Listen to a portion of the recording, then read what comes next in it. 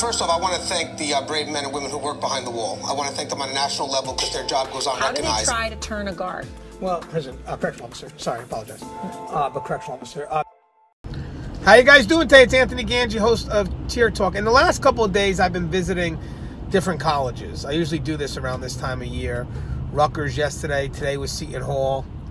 And I want to give my feedback on why I love doing this so much. So when we get back from our sponsor, I want to talk about what I try to discuss, the information that I try to give out, because remember, guys, these are our future leaders. These are the ones that may be in positions later on to create positive change. And we may still even be in the field by the time they're able to make that change. So when we come back from our sponsors, I want to give you a little feedback of why I love doing these type of engagements, and most importantly, why I feel it's needed. So guys, if you haven't, the show Tier Talks for you is for you brave men and women that work that front line in correction. So please subscribe, interact, engage, comment, hit that bell.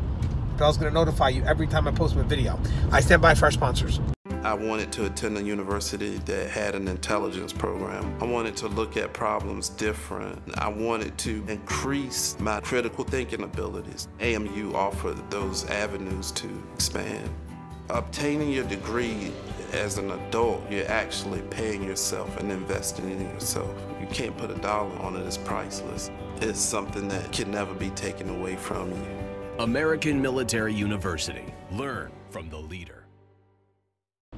Thank you guys for listening to my sponsor. You know, I love going to speak at these colleges. And guys, it's a tremendous honor. I mean, getting a phone call from colleges like Seton Hall and Rutgers. I mean, it's amazing. And what's cool is they're complementing education with experience. That's the evolution of education. It's not just about the books. It's let's get people that have experience. Let's get them to talk about their perspective, and that could complement what we're reading. And the students, they're informed. The students, they have questions, and they're informed questions. They're intelligent questions. But sometimes the questions that they come up with, you know that it either comes from the extreme left of media or the extreme right of media. And you know, when you work in the field, the solutions to our concerns are not on either end of the spectrum. They're in the road of compromise in the middle. Reality, if you will. So we talk about the trending topics like restrictive housing or solitary, mass incarceration, understaffing. I mean, we talked about a lot of topics that affect the correctional system on a national level. Sometimes when they present their question as if it's an inmate concern. So it's good to be given the chance to be there and show them how it's a concern from both parties, not just inmates, but from frontline staff. But again, we don't always get that chance to give our perspective. But then when we talk about these controversial topics, I ask them, I said, you really think it's that controversial? It's only controversial if we're looking to answer something on the extremes.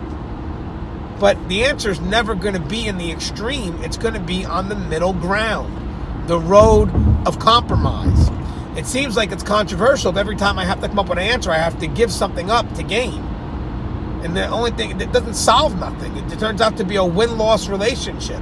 In corrections, it cannot be that way. I think in most professions, it cannot be that way. It has to be a compromise where both parties can take something from it. And I told them, in my mind, the topics that are controversial in corrections, that's because no one's making an effort to have all parties work together to solve the issue. Because I guarantee you, if all parties were involved, there would be no controversial issues in corrections. There would be a great compromise. Trust me. I believe that with all my heart and soul. I work with some great professionals. I know that they would love to be part of the solution, but right now they feel that they're being left out. And when you leave frontline out, now it becomes one side versus the other. Frontline is what's going to get you that middle ground. And the students understand that. After the class was over, there were students coming up to me saying, hey, How could a college degree help me if I'm in corrections? Help you a lot of ways. It could get you in those higher positions. But again, you still have to start off as that frontline professional. You still have to start off as whatever it is, department that you want to enter, but you have to work that floor first. You have to get an understanding of what happens on a frontline level. And then again, you can balance that with education. So experience balanced with education. But there were students willing to get into the field of corrections. Students that are going for their degree, bachelor's, master's, that are interested in taking that degree into corrections. I think that's pretty good. I appreciate that. And as they were asking questions, some of them would slip the word guard, and I said, "Hi guys, correctional officer," and they would start correcting themselves. "I'm sorry, I meant correctional officer." I said, "I understand." And then when the next person asked a question, they would say correctional officer. Start young. These individuals will be the ones that create the future for corrections. So we get involved with them now. Let them hear the truth. Let them see what we're about, understand our role. And maybe they could be the ones that bring about change that's not biased change. That's actually change that's beneficial to all parties involved. We have to be a part of the information that they get at this young age. That's why if you're offered a chance to speak at a college or a high school, you do it.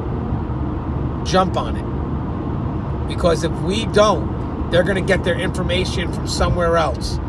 And that's what's going to wind up killing the system. Let's educate our future leaders. Start from the bottom. As always, guys, the show is Tear Talk. Had a great day at Seton Hall, great day at Rutgers. And guys, remember, the show Tear Talk's for you brave men and women who work that front line. So please subscribe, interact, engage, comment, hit that bell. The bell's going to notify you every time I post up a video. Stay safe, guys.